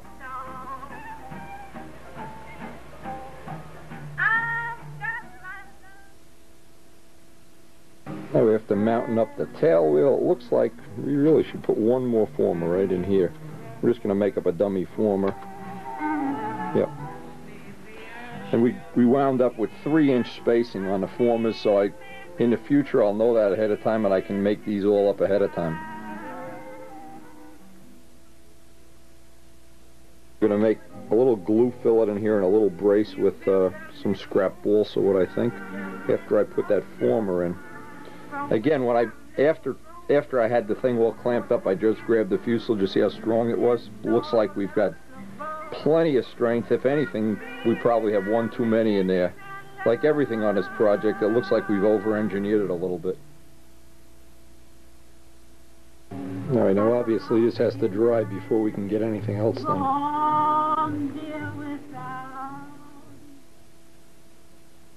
Now in making this joint, I won't be able to do that until the next session, but I thought I'd try something here. I need to make a little lip on this, because what I don't want to have happen is these 2 pieces just try to join. It's going to be a weak joint. I want to have, in effect, a little lip on there. Well, could be plywood, could be balsa wood, I don't know. We'll find out. But I wanted to have, and this is where it's handy to have this, just to see, an extra, we just happen to have an extra fuselage sitting here, and I can do my alignment, see how that'll fit. That looks like it's going to be fine, in fact. Now if it isn't, I can just take a little bit of material off here with a sanding block. Again, I just need to line this. I'll do the same thing here. You can see what the shape is. I cut a little bit of made like a little piece of molding here, and just tack glued it in there. Once I have the shape that I want, then I'll run a bead of the good epoxy down there. But I think that'll make for a little bit better joint when we get to do this joint. And then of course this can be drying overnight too. You can see I need to just take off a few thousandths. Actually, I need to just take off the thickness of the carbon to make this joint happen.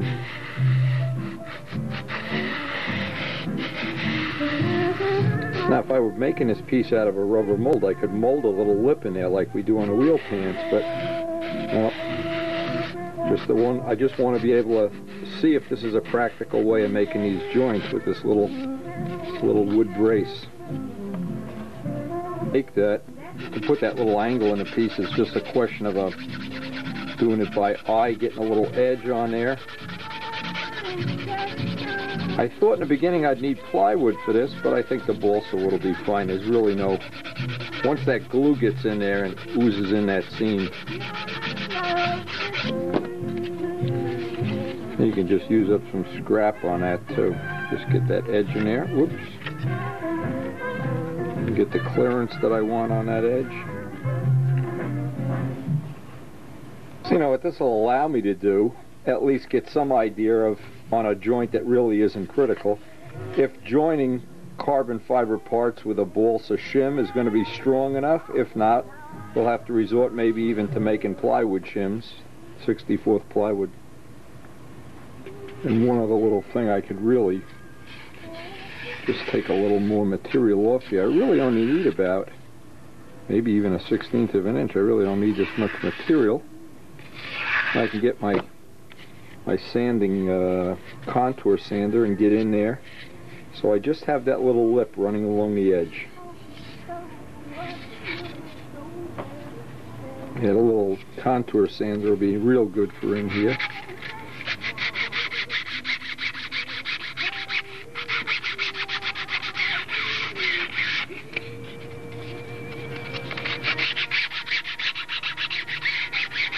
Then I can remove this material off here, the thickness of the real shell. I don't want to do it to that dummy shell that we have. And that should be a good, relatively good interlocking groove when I get to do that. Now we've already made a separate dedicated Aeropoxy light video. There's no point in going back over that.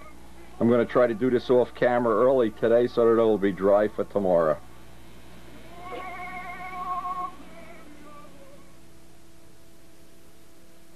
If you haven't seen it and maybe you're new to the videos, there is a separate dedicated video with all the Aeropoxy light information on it.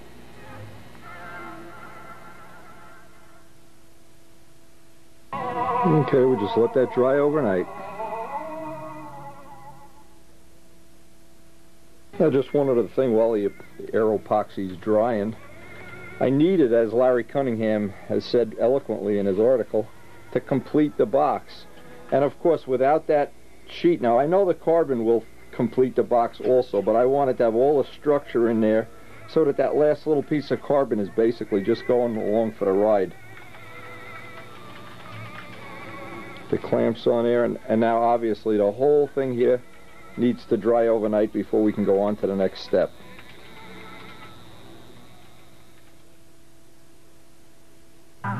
Now, while we're taking a little break, in today's mail, some Pesquita's done. Great ship, Dan, and we really look forward to having a good year of competition this year. I was looking to see, a little bit different than the wood fuselage, by using the polywogs, if I was going to be able to get that nice smooth blend up into the carbon. And of course, the first thing, Aeropoxy light, you want to make sure this really has dried plenty of time. We were working on that bathroom, so it actually got an extra day to dry. But it's always good to let it dry an extra day. Just sanding it out. Only takes a few swipes of the sandpaper and you have, once you can't feel that joint and it's powdering off. Thing we learned for sure, the Aeropoxy light really feathers into the carbon like butter. It's really ridiculous how easy that went.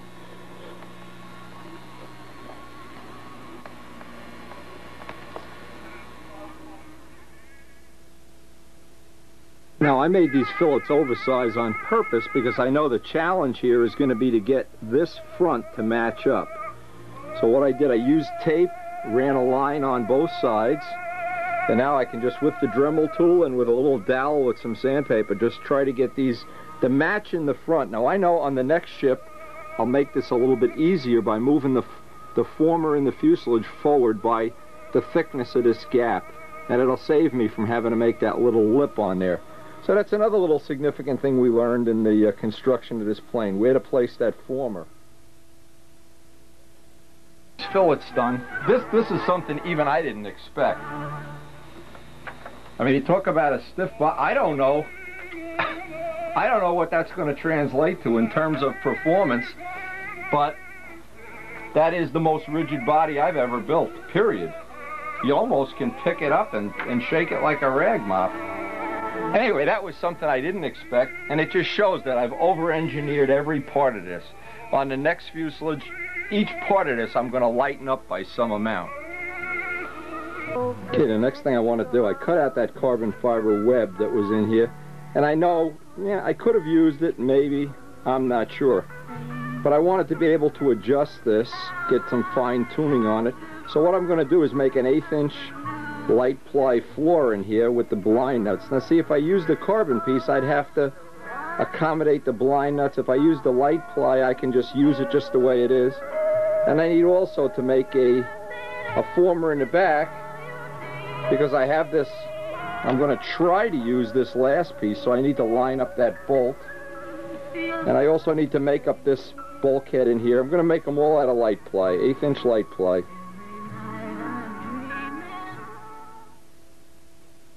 Okay, we can only epoxy in one piece at a time, so we'll get this piece in first. While this is drying, I'll make up the front piece and the what will become the platform for the stab.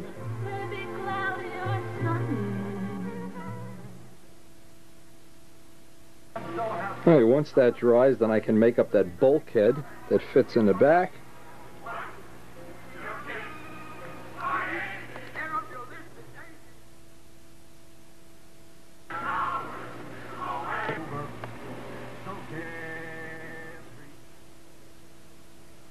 Now, I'm using the tail piece itself to try to set this former in, even though at this point in time I don't know if I'm going to have to make a new tail piece. I'm not sure.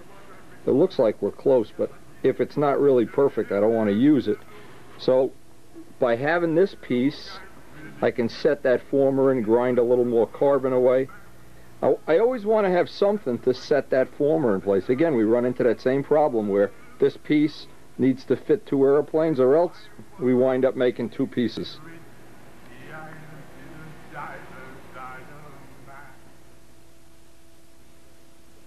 By using a piece of tape around the edge, it just gives me a nice little line to work with before I can set that former in, and that former will be set. I'll just press it in with the tail piece.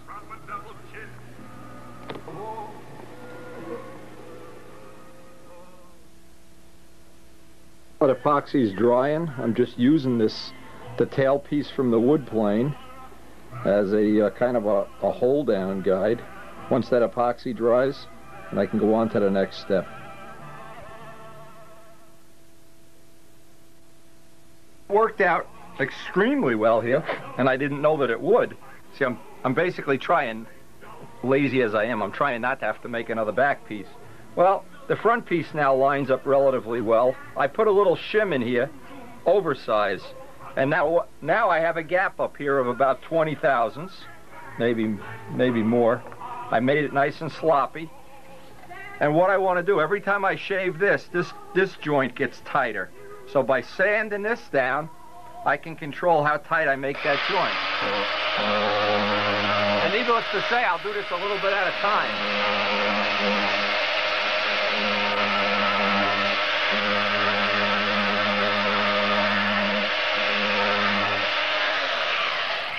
Now every time I take a little shaving of that off,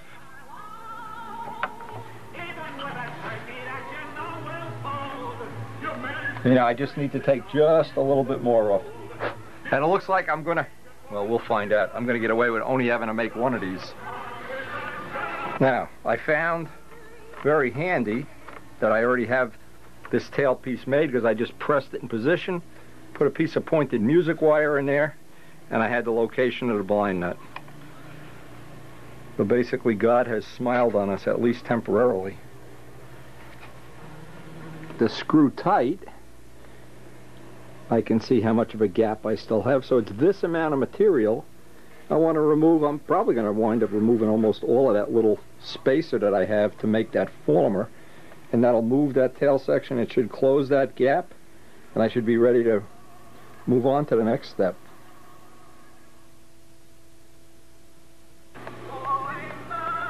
And that gap worked out just about right. I guess every once in a while we luck out by random.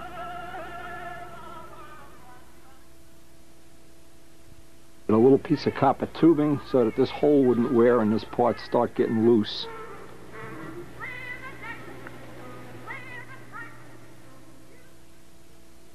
Pulled out the hole for the tail wheel, same as the wood fuselage. And I need to make little notches in here where the formers are going to stick up. And that'll allow this little lip to catch in there and hold the fuselage in position. Or maybe we'll have to tape it in position. And that'll allow the formers to sit in there.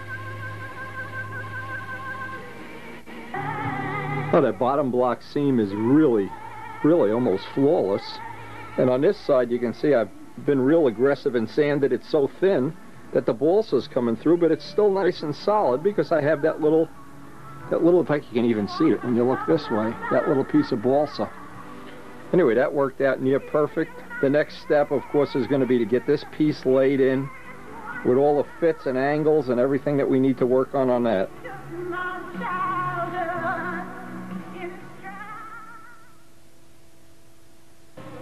Okay, today what my objective is I'm going to try to get the mounts, the holes cut. I have 3 extra ones just in case, and Elliot has one. I made 4 of these up so far. Now the objective here is I want to see if I can improve on the cowl mounting system, and I've been using the 3 screws. Maybe I'll just copy it over, but I will do a little fooling around. If I come out with something a little bit better, obviously that's one of the things I'll put on a tape, but unless I come up with something that's either a little bit better or an improvement, we've already done this on tape. And you just need to, all the subscribers, if that's something you're going to do, just play the tape back. It'll be relatively the same. The fits, the edges, the hold downs, but if I come up with some improvement, I'll definitely include that in on the tape. The nice thing is, because we've done this once already, we have a real good idea of what we can and cannot do. In the beginning, I thought I'd be able to get away with 1 bolt. Now I know I need 3. And I have a little bit thicker nose ring, so I may need to do a little adjustment on that, but basically it's going to be very similar. And I hope within 1 or 2 sessions I can have that bottom block installed. Now as we close in on having this finished, one of the things that it's so apparent to me now, and I doubted it all along. I really had my doubts whether this was ever going to come to fruition. But from this point on, I think it's all downhill. I mean, we could fly the plane, assuming we had a tail. The nose construction seemed to work out okay. The tail, the joining, a lot of the things I've had to improvise here look like they're working better than I could have ever dreamed for. And I have a spare fuselage to boot as a side benefit.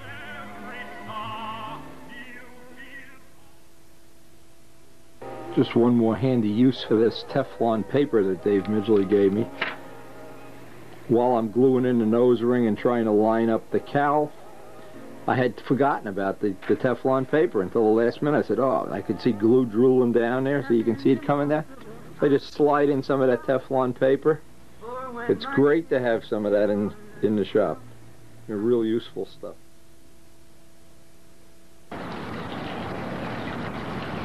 Now, believe it or not, we have really lucked out and hit a nice little pocket of reasonably 50, 60 degree weather, and the Brodak dope is just beyond good. Just drying up beautifully out here in the sun.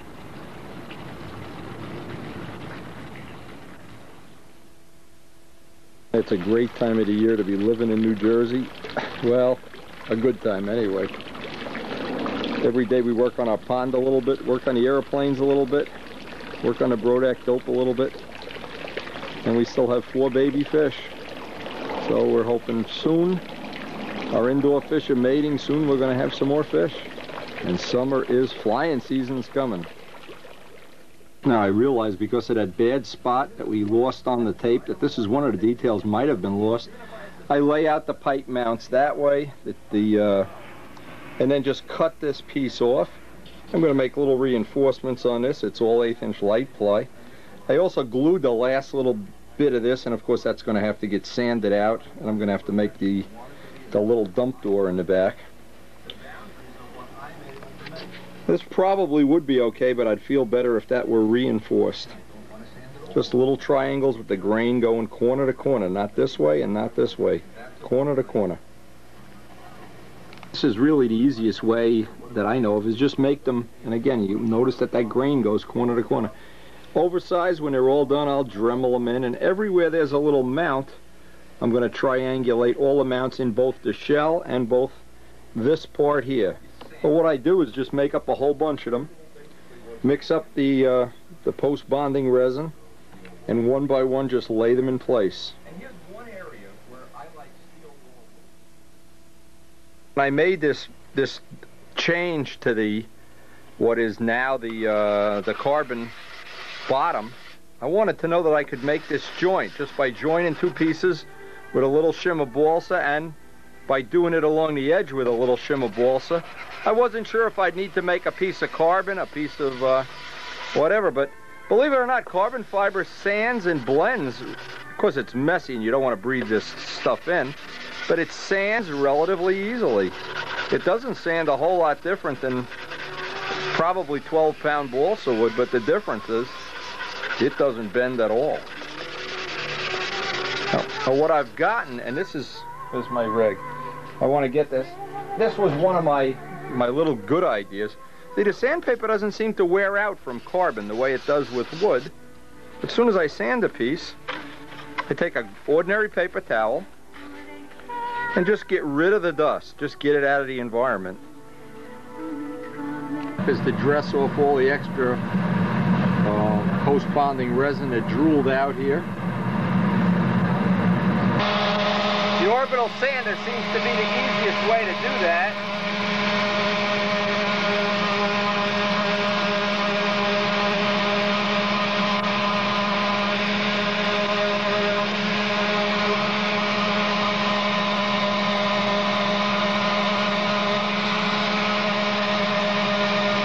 Now, one of the things about finishing carbon fiber parts, you can do them by hand, but boy, an orbital sander just makes it a piece of cake. Actually go right up on a whole part. Not like sand and balsa wood where it's very delicate. Everything is solid. And the last little bit I want to do with a sanding block. I don't want to get too carried away here.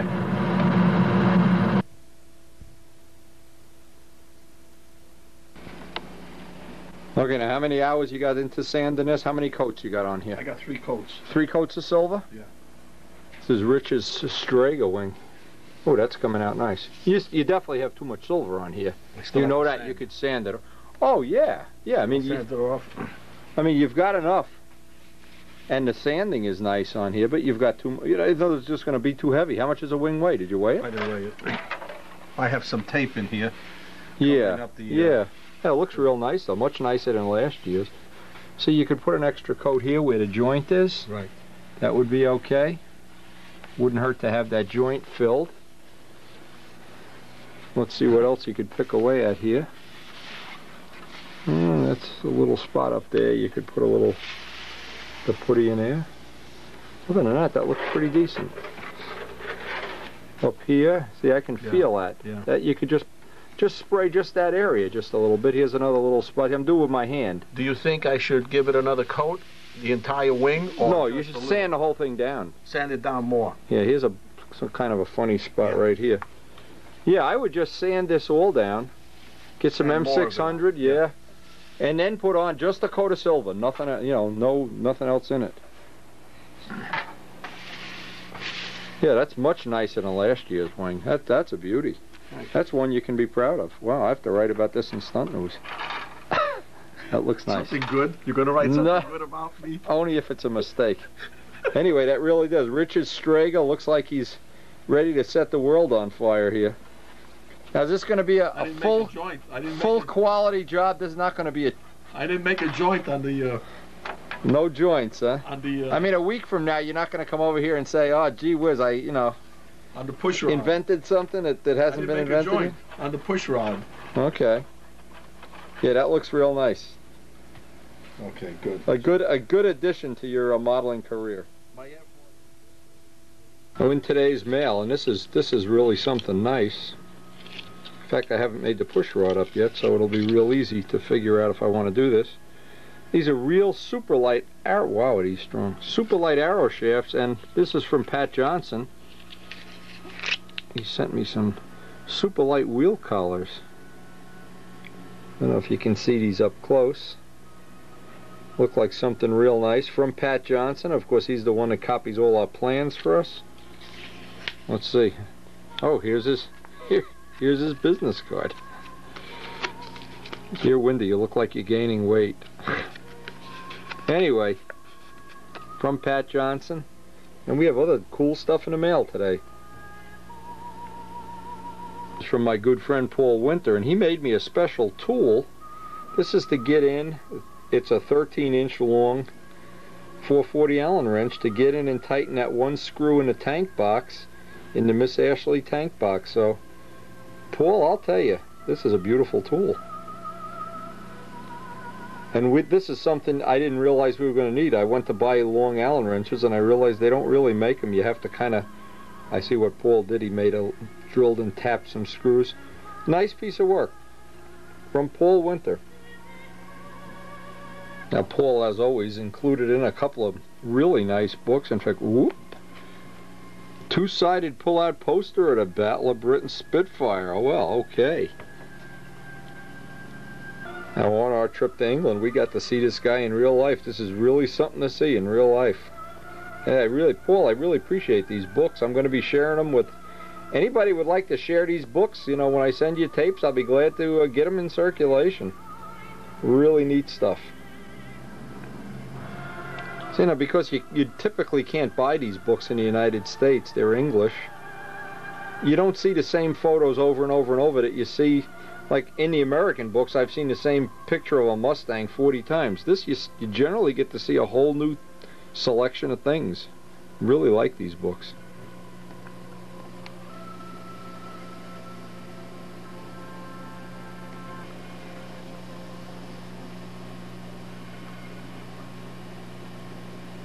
See, now I didn't realize this is really Ted Fancher flying in with the gear up. That's something you don't see all the time.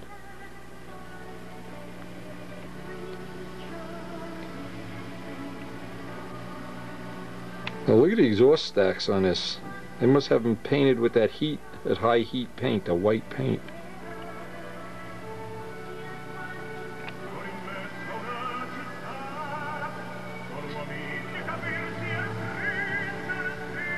Oh, looks like a B-29 there. Hey, all right. Duxford. I was in Duxford, and boy, that is one impressive museum. Whoa. Now, Vulcan is there. If I ever could get this footage converted, I have all this great footage. It's in PAL mode. And Paul Winter promised to have it all recorded for me. Paul, I need my Duxford footage. And just when you thought Paul Walker had retired from the hobby, look at this. Outrageous. Memphis Belle.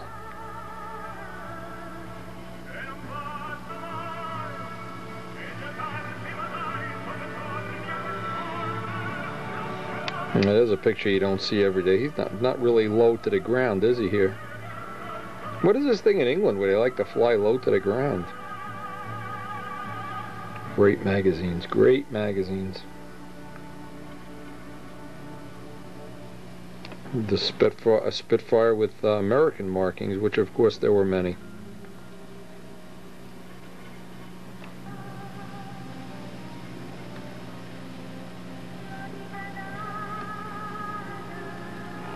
This is George Aldrich's latest GMA Allison Spitfire, Merlin or GMA Merlin. Awesome. This is interesting. Look at this picture. It says, look what happens when a fuel line cracks on a jet. Now look, speaking of things you don't think of, here's the same jet. Looks a lot like the MiG I made years ago. Now where was that picture when I needed it? Where was that picture? Now you have my apologies if there's still some bad spots on this tape. Carlos worked on this tape for quite a while to try to clean it up with a time-based corrector and other things, but I know there's still some bad spots. My apologies. We have a brand new camera, and we're trying to make the most of it. I talk about an unusual paint job, something you could pick up out of a magazine. Boy, there is a nice paint job. There's a nice thing, actually, for a trim for any stunt ship. The point is, the magazines are an excellent source of inspiration. Not only inspiration, just ideas of things you can model, paint jobs, ideas. I was doing the Spitfire project. I had literally hundreds of magazines and books to look at, and it was one of the most enjoyable parts of the project. And in the world of aviation, there's always something that you didn't see the first time you looked at it. There's always a different paint scheme or a different cockpit detailing or Zeus fittings or air scoops. There's always something. Anyway, we're coming up on the end of this tape. I got one or two little more pieces of mail to put on here, and then we're going to be closing this out, letting everything dry, and getting back to the shop tomorrow. Live to fight another day.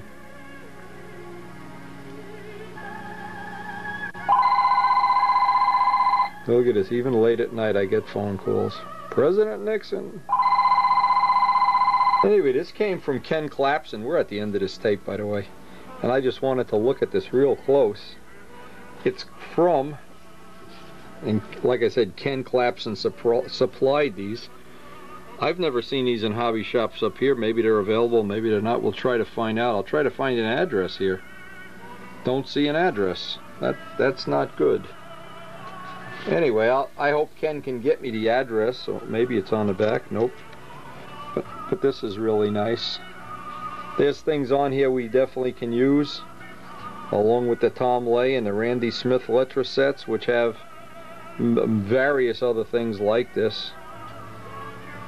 Anyway, it's from Dry Set Model Markings, but doesn't have an address. That's just funny. It just shows you how the world of business is. It's protected worldwide. Protected. Why not give your address? We don't need to know this. This is like the dumb thing on the beginning of videos. If you make a copy, we spank you. We don't need to know this. What we need to know is the address so we can give you a free plug. Anyway, Ken, when you get to see this, I need the address of this place. I'd like to #1 give them a plug. I'd like to #2 give them a get a couple more sheets. These look like nice things.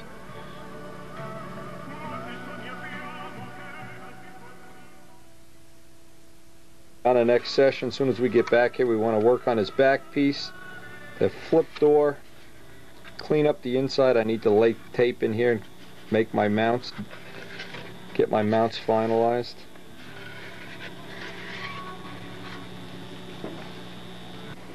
And I hope you'll share the tapes with all your friends. Share them with your enemies too. This is the part of the day I really enjoy. It's late at night. I look up. All my stuff's up by a heating vent drying for tomorrow. All my overnight dry epoxies drying.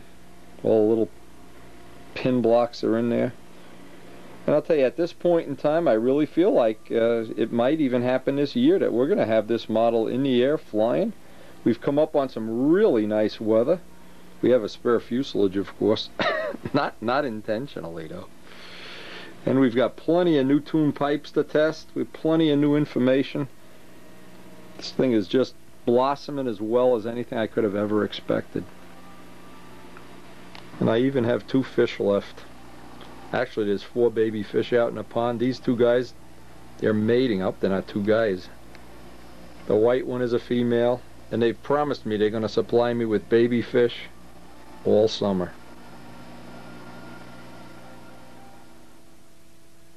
I'm looking at Paul Walker's picture again. Hey, that B-17, awesome. Absolutely awesome. In fact, what I'll do at the end of this, I think I still have the flight from Pasco on there. I'll close out the tape with whatever's left on this tape with that flight, and hey, hope to see you on the next tape. Flying in the background. obviously everything on the field has stopped to go see the B-17. Probably the most awesome plane that's ever been built. Really impressive, and I don't think there's a person here that has anything other than impressive to say about this. And obviously Paul Walker being super pilot, whatever, however you want to define his skill level, will get the most out of this.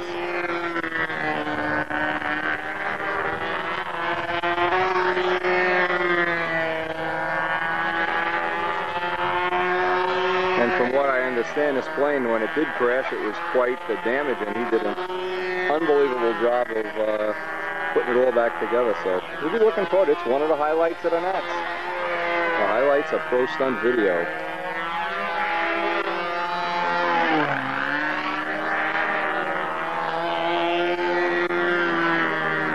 We're in stunt heaven air, so this obviously is going to be a real nice flight.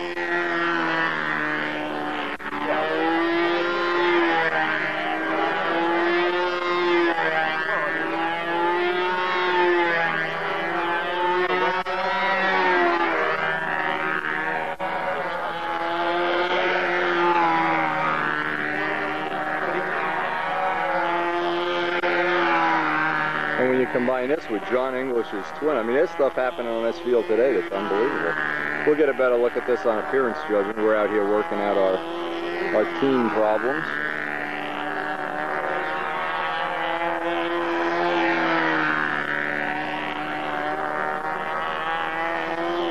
Really a sight to see. If you haven't seen this, and this is the only time you've seen it is on the video, it's probably hard to describe how impressive this is. Really cool. If there's a definition of the word cool, this is it. And it's a take-apart plane, so I've heard he has to take it apart to put it in the car, so, or the van, or whatever, the trailer truck. Very, very impressive. Really neat.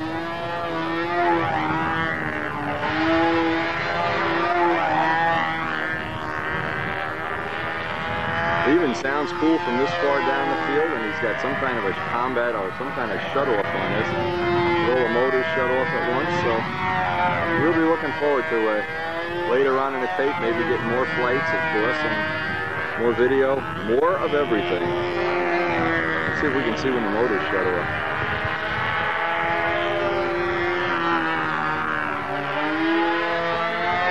Can you imagine this with retracts now? Oh my God.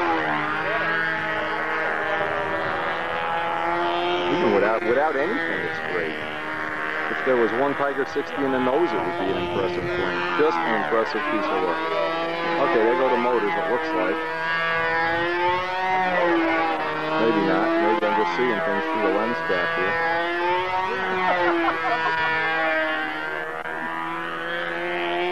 He's got it set so all the motors kick out at once. Look at this. Unbelievable. Really cool.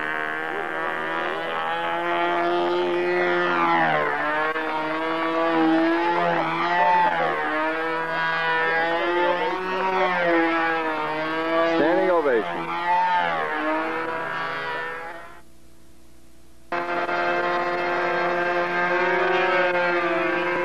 Look on a back circle here I got. You want the chair, Jim? No, I just want to read it. I don't know. I'm trying to identify.